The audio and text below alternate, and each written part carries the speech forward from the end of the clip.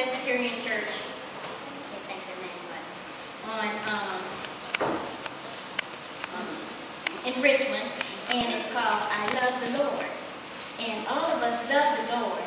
And I sung a cappella. So bear with me this morning. And this song is a prayer. You all have heard it before. Just think about how much you love the Lord, how much He makes you feel good on the inside. And say, I love you, Lord. And I will always love you.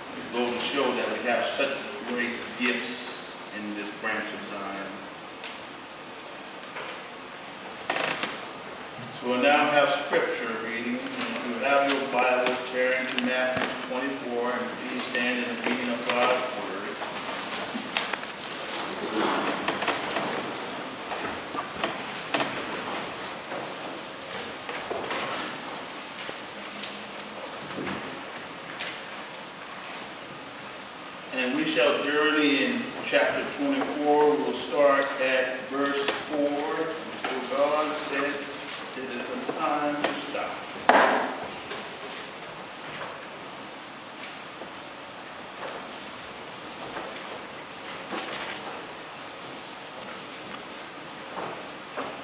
Everybody have to say amen? Amen.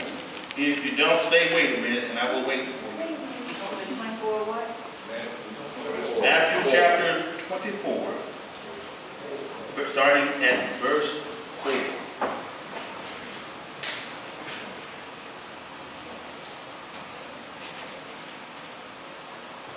Amen. We don't believe in leaving no one behind. Everybody got it? Amen. Amen. And the word of God reads this way. And Jesus answered and said unto them, take heed that no man deceive you. For many shall come in my name, saying, I am Christ, and shall deceive many. And ye shall hear of wars and rumors of wars. See that ye be not troubled. For all these these things must come to pass, but the end is not yet.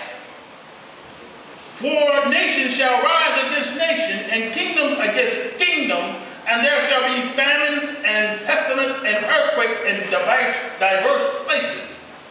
All these are the beginning of sorrows. Then shall they deliver you up to be afflicted, and shall kill you, and shall be hated of all nations for my name's sake. And then shall many be offended, and shall betray one another, and shall hate one another. And many false prophets shall rise, and shall deceive many. And because iniquity shall abound, the love of many shall wax cold. But he that shall endure unto the end, the same shall be saved. And this gospel of the kingdom shall be preached in all the world for a witness unto all nations, then shall the end come. That's the reading of God's word. Thank you, God.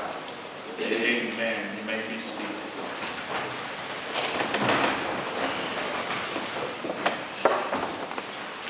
God has a word today. He has a word for each and every one of us.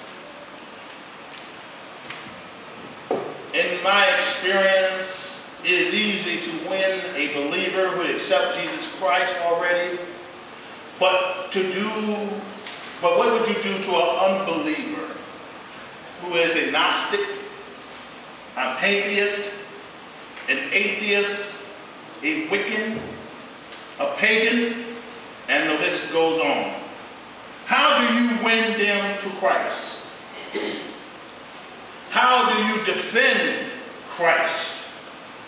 And how do you win those who call themselves followers of Christ who refuse to show up to worship and studies? You see, many of them would argue or defend their point of view with such zeal to why they don't believe in Christ. And they're arguing that there is no such thing as God. Everything happens by chance. There is a logical explanation for the formation of the earth and the universe. That's what they say. And others may say, I just don't have the time. Or I'll be there, pastor, and never show up. I have had one gentleman challenge me by asking me, convince me to be a Christian. I realized this man wasn't serious about becoming and giving salvation. I can't convince you to do anything. You have to make a decision in your life, and this is as I was sharing with him, to receive Jesus as your Lord and Savior. In order for you to be a Christian, you have to confess Christ as your Lord. I can't make you do anything. You have to make that decision within yourself, as we have done. You know, trying to embarrass me in front of all his friends, that's the situation. And that's how most people do us. You know, get around their friends, and then you talk about the love of Jesus Christ, and then come up with something to embarrass you, or water down your faith.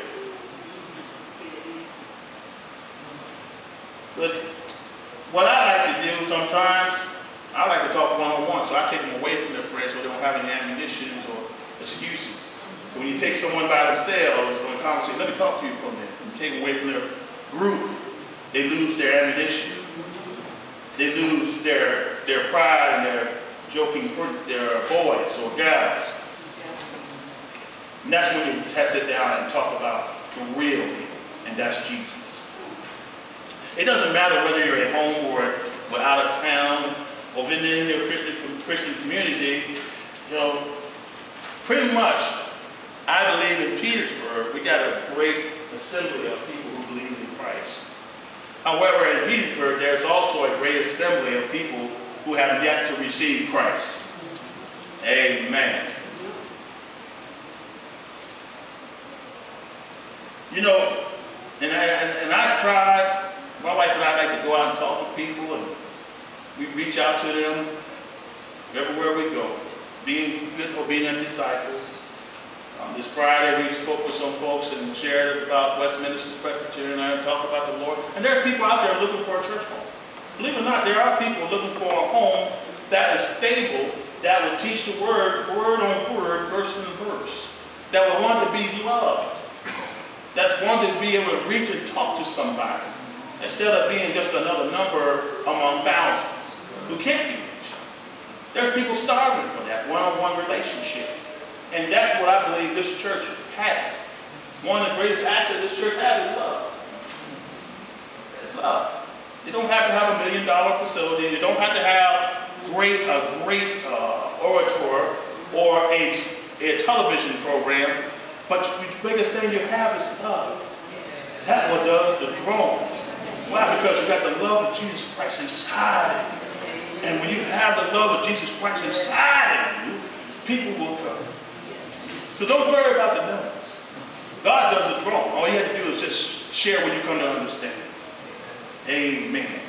But you know, when dealing with people, like folks who will say we don't believe in God and just try to beat you down at work, like the atheists, the pagans, you know, it's sad things when these kind of things draw young people. What I'm talking about. You got young people who are not in the church family drawn to these pagans, these abominations. Why? Because it's appealing to them. They look at it as the opposite of what God has set for us to hear through the Christ. And some reason or another, they were either not taught or they were not loved.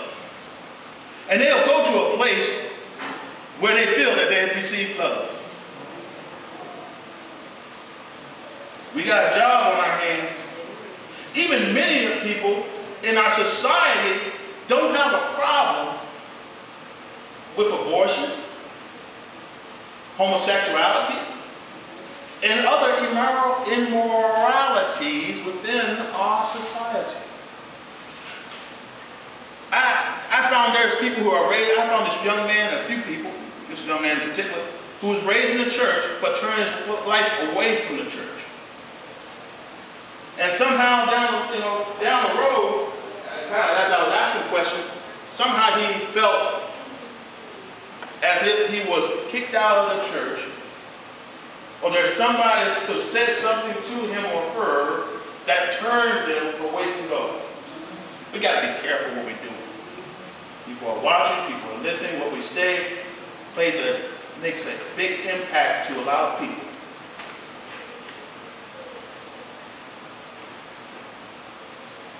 Even today, as God showed me through His Word, and after reading some of the hymns and some of the songs of praise, I noticed a lot of in years, I've been understanding God's Word, that a lot of people has forgotten their first love. In this country, years ago, it used to be 90% Christianity. 90% of the people, according to a lot of the statistics I have pulled from the internet. But I tend to find that kind of hard to believe now in our situation as we continue to, our people continue to accept the things that are not of God. We got the highest divorce rate in the world. We got marriages being redefined by homosexuals. They're taking over our schools. Prayer's been taken out. And now the devil's trying to take over the church. And that bothers me, saints of God. You see, when you take God out of anything, Satan moves in. And that's when you got to make a decision, when you're going to be about God's business or be about the world's business. You can call yourself a Christian all day long. Popular title. But your walk's going to be as far from God when you don't stand on God's word.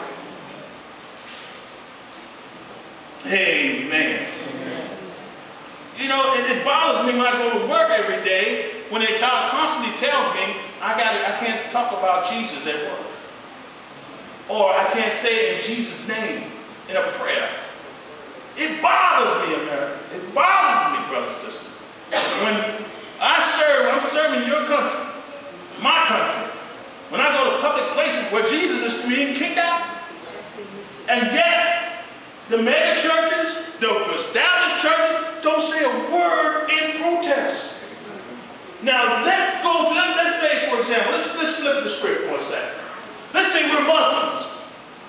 Let's say this is a mosque, and somebody's saying women can't wear burqas anymore. Our government say, well, we can't say Allah Akbar anymore, meaning God is great. There'll be such an outcry that this nation will never see. If you don't believe me, you all have to do turn the TV on and see the world as it is. Those Muslims really believe in what they're doing. They're even willing to take you and me out just to prove it. But when somebody comes and says they're going to bring homosexuality on the pulpit and we do absolutely nothing, something's wrong. And when we play in church, are we going to be about God's business? Are we going to share the gospel, the truth, the good news, the love of Jesus Christ? Or are we going to sit on the pew and be quiet? This is 2011, and we can't be quiet no more.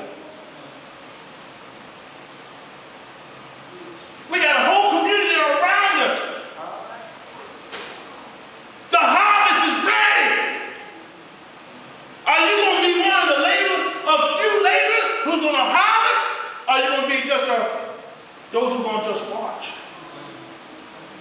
We got to defend our faith. We got to stand on God's word. We got to speak boldly about Jesus Christ. We got to be willing to sacrifice our lifestyle, our comfort zone for Jesus Christ. If your job tells you you cannot be a Christian today, if your boss walks up to you and say, no more talks about Christianity, are you going to still talk about Jesus, or are you going to be quiet? So you can get a paycheck and pay your mortgage, pay your bills, and so forth. If so, you have lost, you have missed the mark. We spend too much time on our comfort zone, brothers and sisters. I'm not just talking about us here, but I'm talking about as a whole.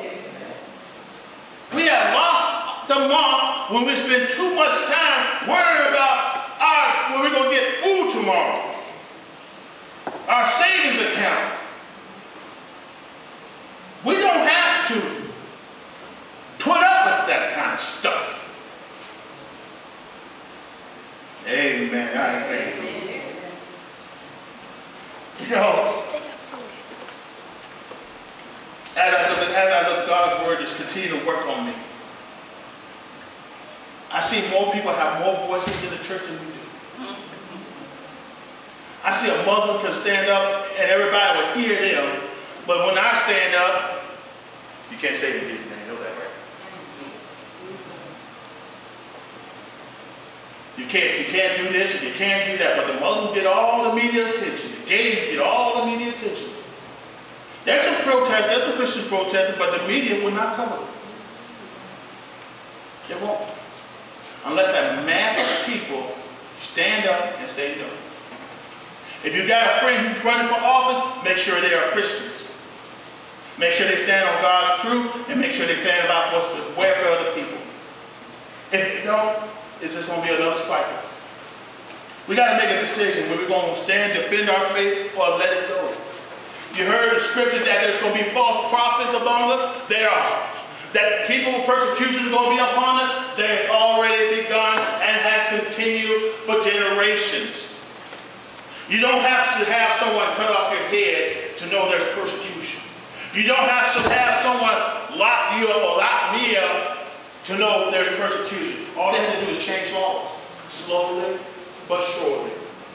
Change the Constitution. That's called amendments. Know your Constitution. Know your civil rights. Speak boldly about Christ in everything you do. don't be like so many of us allow the devil to come into the house of God.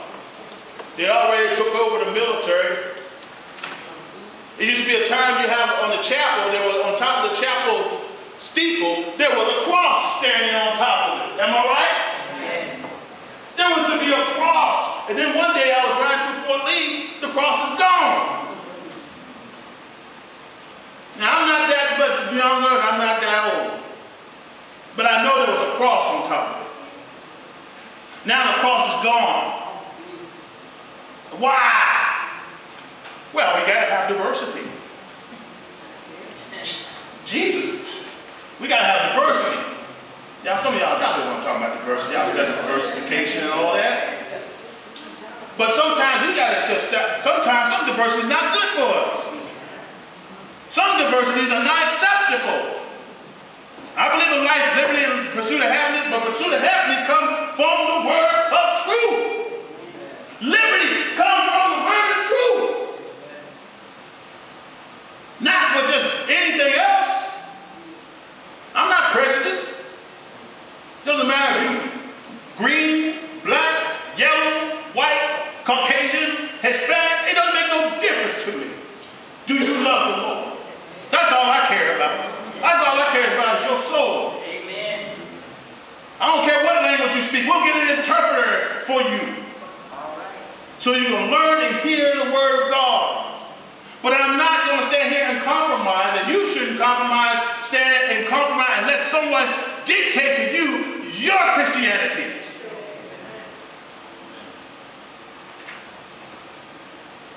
We got to defend and stand up and defend our faith in court, in public, and on TV.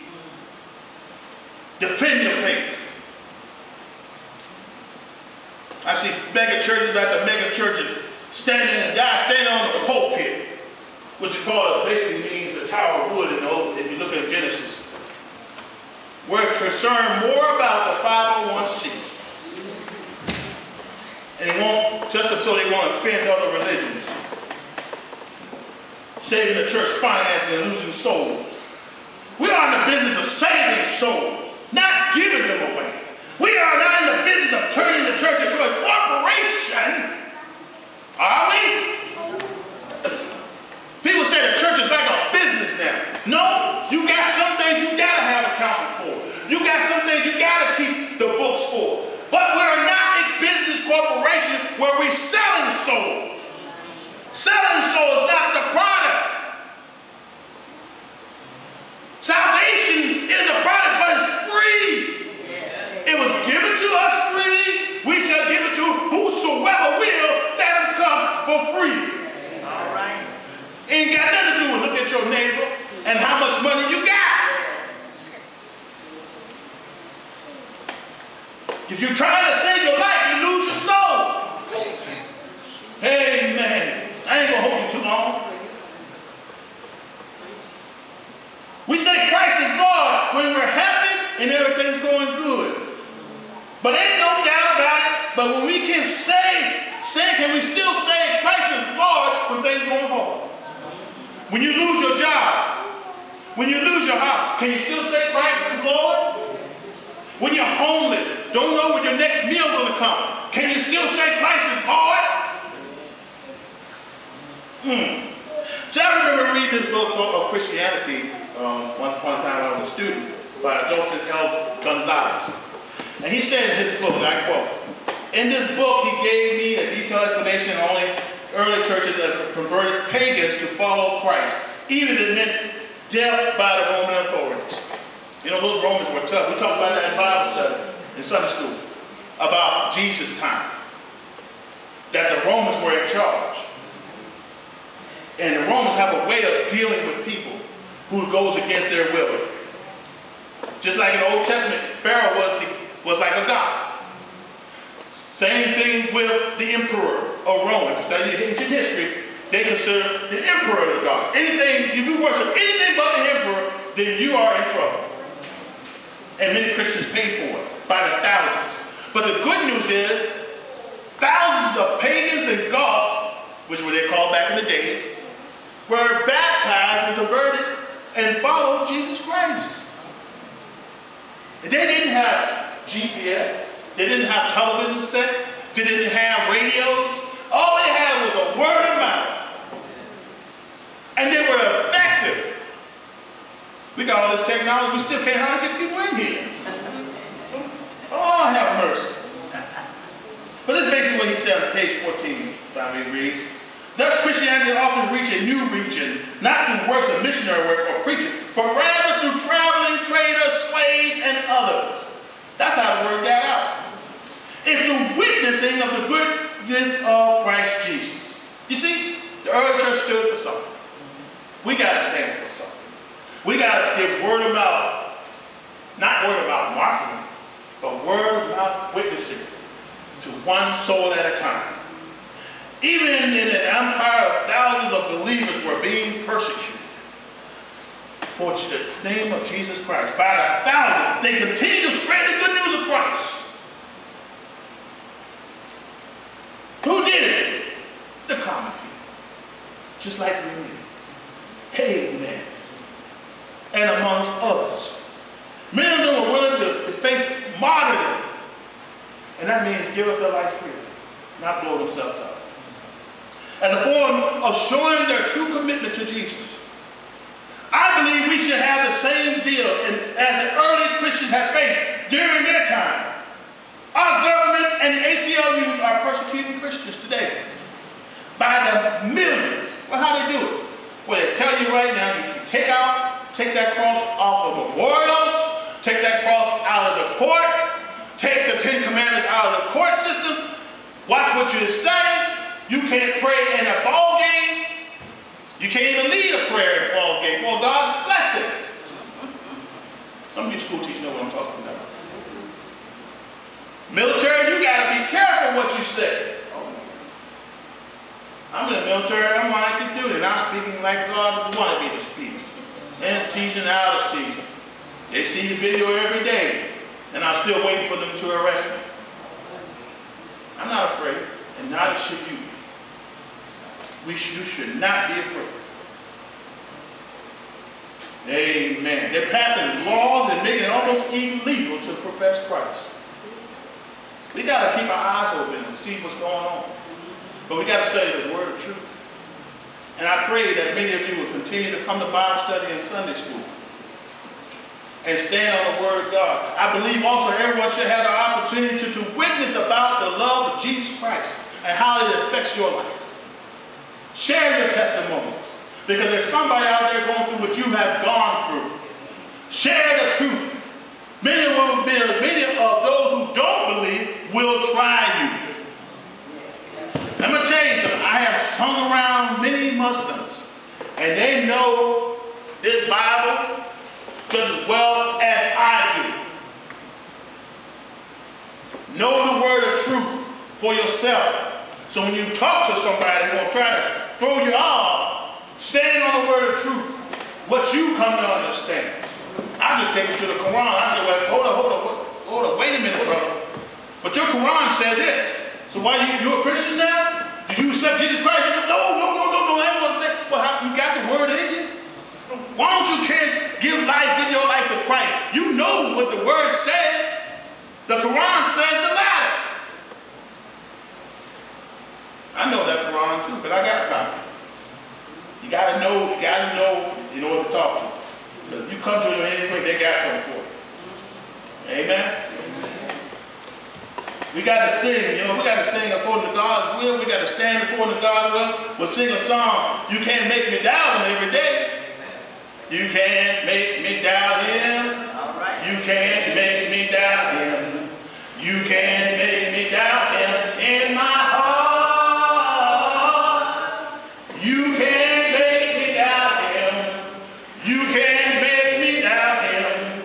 You can't